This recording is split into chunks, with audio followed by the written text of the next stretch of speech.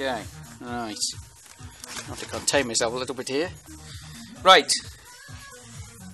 Okay, look at this. Right, okay, what have we done? Here we go. Let's pull it in. So what we've done... Oh, crap. Right, so what we've done basically is we've fully implemented, not that actually, something else.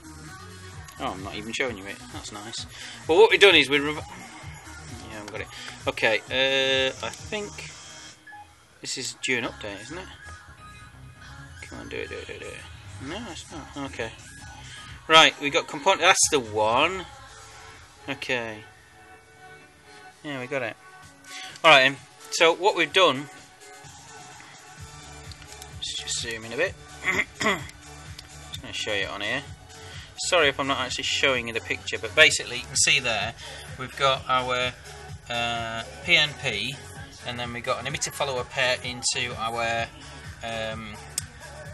MOSFET. So a P-channel MOSFET, right? And then we go down here and we have our Darlington and complementary emitter follower, which is going into the gate, and I think in actual fact it's this side circuit, but hey, right, what have we got here? Okay, and it's into one of these, which is the cheap IGBT.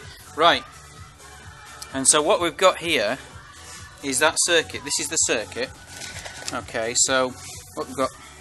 All right, yeah. So we've got the Arduino over here, and we've cross-connected it. We jumped it out from the normal circuit, and we've cross-connected it into this. So there's you got your discrete circuit there. That's the P-channel MOSFET, and then we've got the two ZTXs driving the 2-bit Bull 58s. Okay, we've got 20 volt center and our 1K resistor here. So that's the full circuit. Let's just feel the temps of these. Oh, they're getting warm. That's quite interesting. Anyway, whatever. Right, okay. So what we've got here is a full circuit, as in that. Just minus it out a bit. So we get the full circuit in. Okay, yeah, that's about it. No, it's not a bit more.